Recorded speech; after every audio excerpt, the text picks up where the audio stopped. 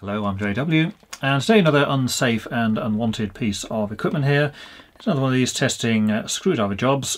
Now I saw one of these a while ago, which was the red one, which just had the little display in the middle.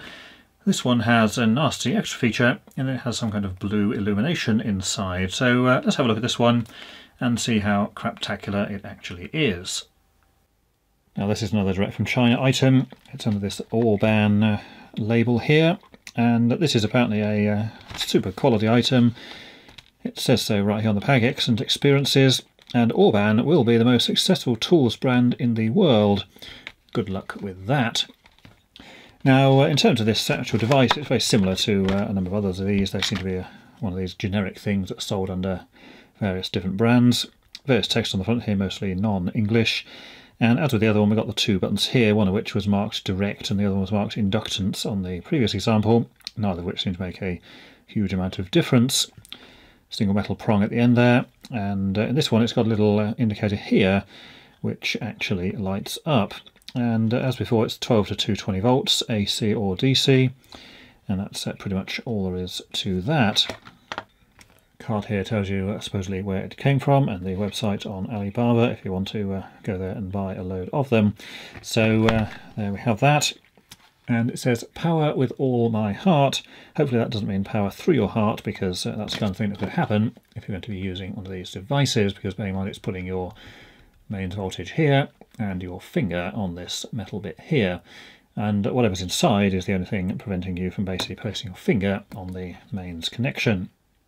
Now in terms of this working, let's just see if we can get it to operate. This is a mains item here. We've got the shutters in the socket there, so we can poke this in with relative safety.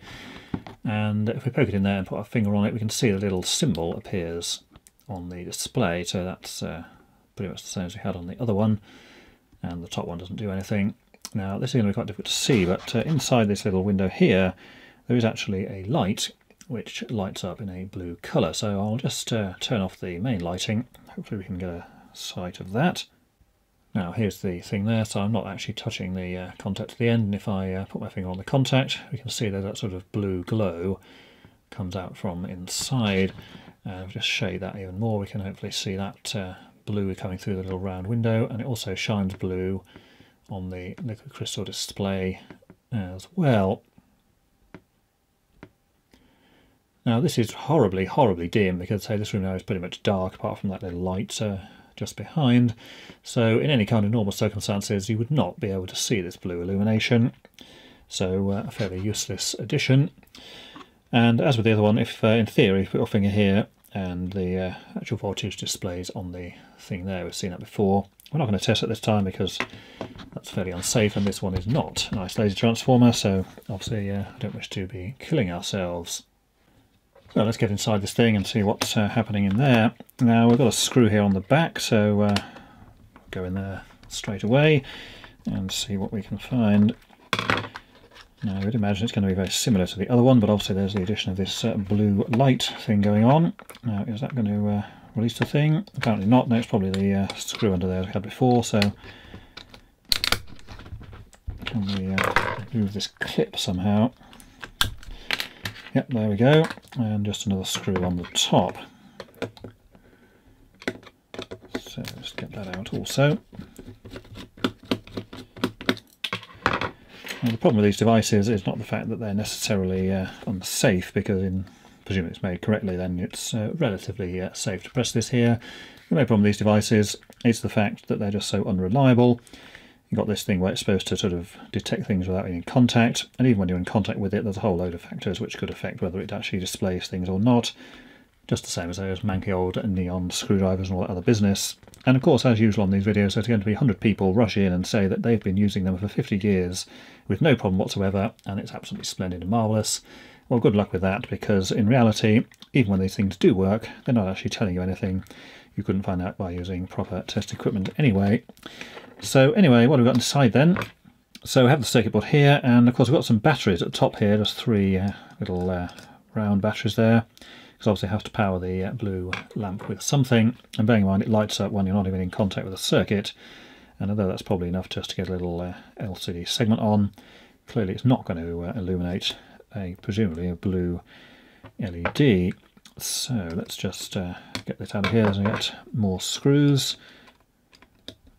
Actually 3 screws in here. That seems rather excessive considering it's just this microscopic little circuit board we're talking about. Nevertheless, we'll remove them. This again is a very cheap item. It's only a couple of dollars delivered, so no actual cost really involved there. So just pry this out.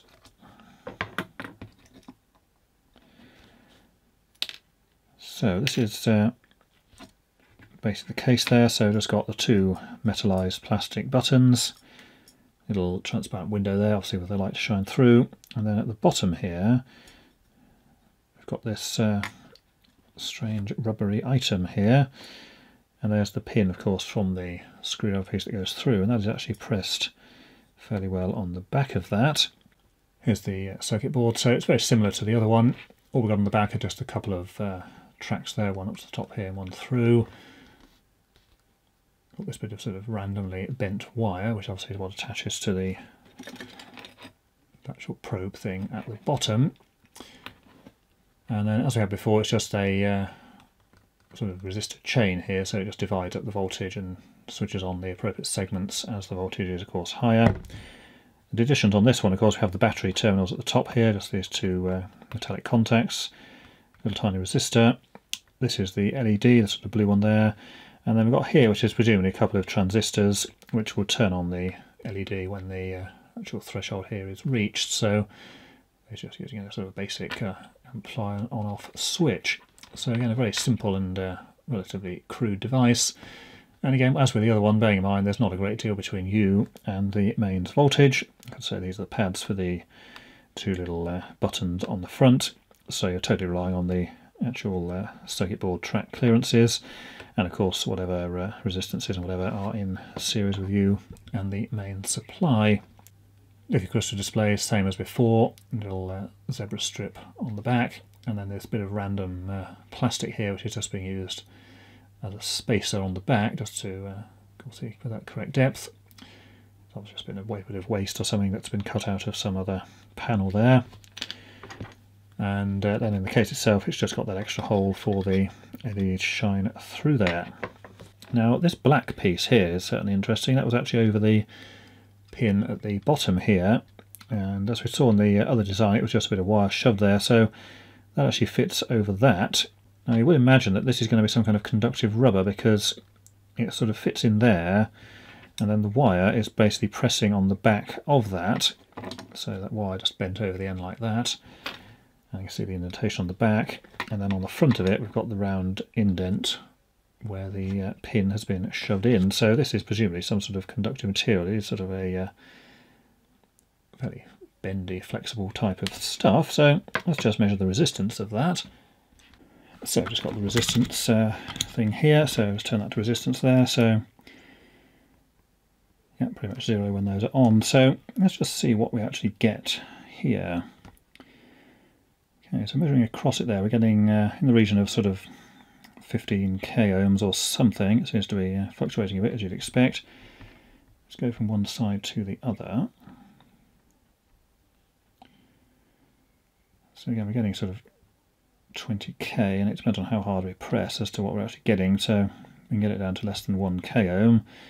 And if we just release the pressure a bit, it obviously varies quite considerably. So this is some sort of conductive rubber material. And of course, depending on the exact thickness of it, we're getting various different readings. If we go across the width of it,